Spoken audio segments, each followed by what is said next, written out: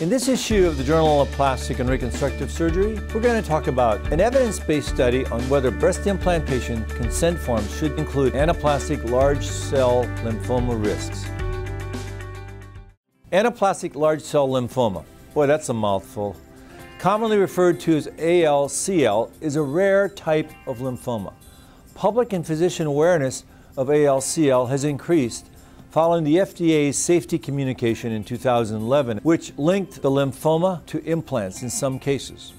We now know that the risk of ALCL after breast augmentation is extremely low.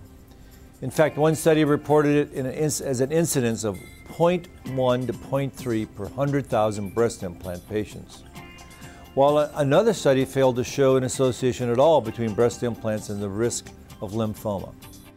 But most likely, these are hampered by limited numbers and a relatively low follow-up time. Since there's so much to know about this problem, and because of the uncertainty and the debate surrounding this rare lymphoma in breast implants, this new study concludes that plastic surgeons should definitely discuss the risk of this lymphoma and, of course, any other rare serious adverse events. And I certainly agree with that. Our patients need to be well informed.